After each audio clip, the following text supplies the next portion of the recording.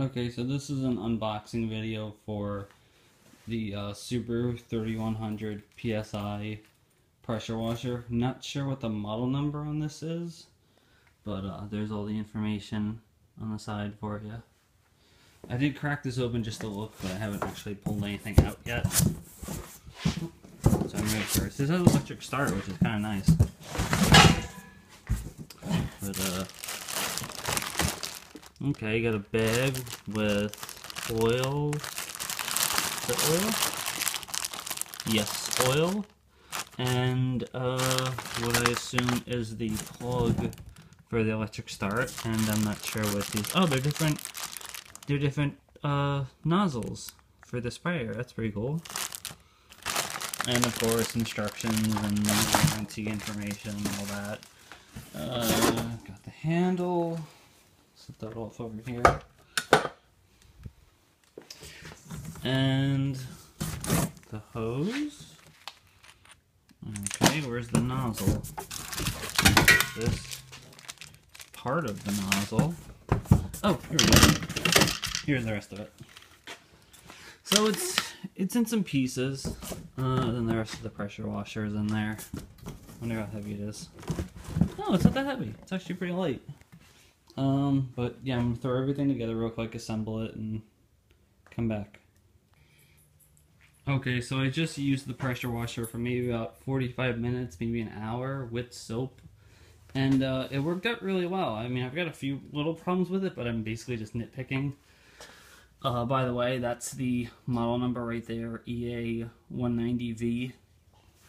A lot of things I like about there's some stuff on it that's really well thought out, like the little plate here that holds your different nozzles, you know, your soap nozzles and your different angled nozzles.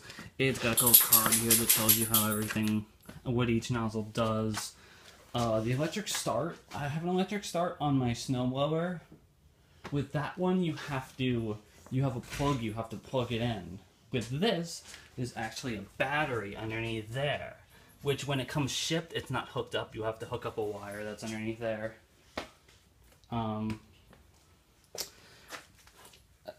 not really sure how I feel about that. I kind of feel as though it's one more component to go wrong. You have a battery that needs to be charged or it'll die. I'm not really sure. I mean, you always have the pull start just in case, but not too sure about a battery on a pressure washer. But, you know, I like it. You don't have to plug it in. You can just push the button and go.